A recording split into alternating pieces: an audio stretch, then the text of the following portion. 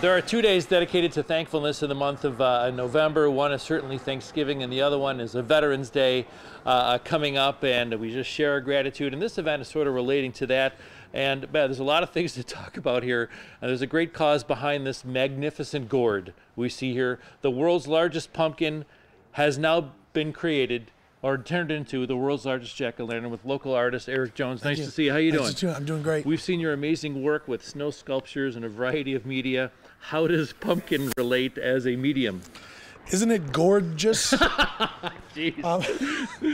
On the cup. All right.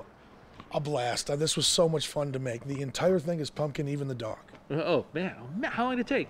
It's between 16 and 20 hours between carving and paint. Yeah. Guinness has certified this as the largest pumpkin in the history of mankind. Absolutely, yeah. And so you got to feel proud. Now the world's largest jack-o'-lantern in the history of the world.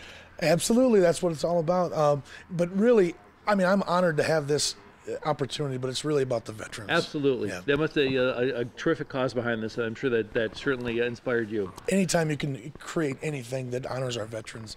I mean, I'm carving pumpkins. I'm a huge 9-year-old. So when you can carve pumpkins for a living, that's brought to you by the sacrifices that are made. Well, thank you for doing everything you do, and of course, thanks to the veterans. And now this. So here's what you need to do to come here and see this. This is at the Great Pumpkin Farm of course, Main Street in Clarence.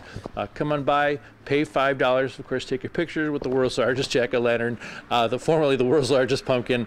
And there are two benefactors. There's Tunnels to Towers, which benefits Gold Star families and the families of fallen first responders, and also Positive Heroes, giving service dogs to men and women that have served. So come on by. We're hoping to have us here through the weekend as well, 5:30 through about 8 p.m. or so, now through Sunday.